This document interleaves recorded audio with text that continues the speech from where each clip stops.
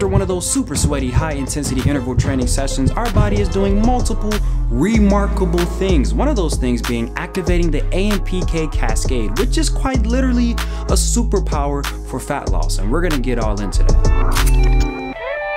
In order to understand when we should eat after HIIT, we have to understand how hunger works in the first place. I mean, because honestly, the answer is just to eat when you're hungry after HIIT, but we have to understand the mechanisms behind HIIT and hunger and how they're connected to get a more full understanding of when we should eat. Hunger is a particular response that's dependent upon our body's energy levels. So we get hungry based on how much potential energy is in the body. The body isn't gonna send out a hunger signal if we're deficient in a nutrient. So for example, let's say that our system doesn't have enough vitamin C. The body isn't gonna send out a signal like, hey, you should eat, you don't have enough vitamin C.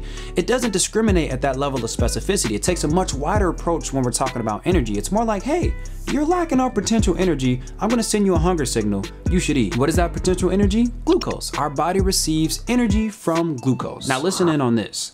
Glucose isn't the actual source that powers our body. Rather, it is the fuel to create the source, which is ATP. ATP is the actual energy currency, the actual power of the body, and it is being made every single second by our cells for our sheer existence. While we're talking about ATP, let's break down this AMPK cascade. This is what makes HIIT so spicy. It's what makes you ask people, why are you still running cardio? So what are you doing running? And you're saying it was really good out? It's the perfect texture for running, very low impact. Out here, like you said, running, sledding, just enjoy.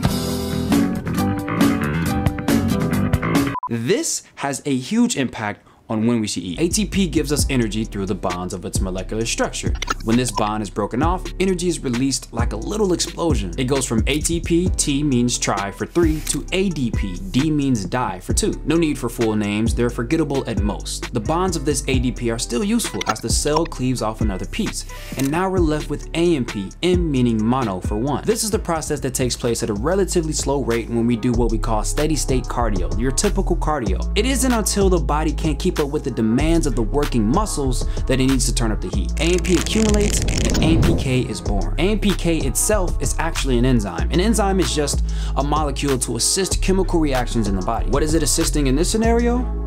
We need more power. And this isn't just going on in one cell, this is going on in multiple cells, and this signal for more power is being amplified throughout the entire body. As a result, a bunch of stuff is taking place that we're gonna break down on a deeper level in a separate video. I'll probably add that to the end of this one when it's made. But in terms of when we should eat after HIIT, the most important thing that happens from this AMPK cascade is that the free glucose in the blood and the stored glucose, which we call glycogen, is mobilized and burned on the spot. So you can think of HIIT causing this massive energy reset by nearly clearing the body of its glucose. Doing HIIT causes the body to target glucose and glycogen on the spot, but we still need more energy, and that AMPK cascade is so powerful that we're able to tap into some of those fat stores that we're carrying. Fatty acids, the fat on our body, is so rich in energy, and not only does the intensity of our HIIT training cause us to tap into those fat stores, but it simultaneously tells the body to stop storing fat. And here's the key, this cascade can go on for quite some time after a HIIT session. Remember, our hunger signals are based on energy. So if the body is still in this cascade mode after the HIIT session,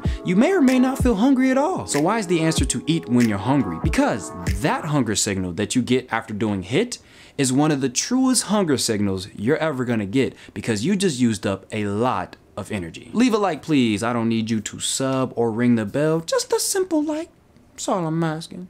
I'll make it about y'all way. Voice of Regina here. Check the pinned comment. I would have added that to the end of this video, but I wanted it to be under 4 minutes.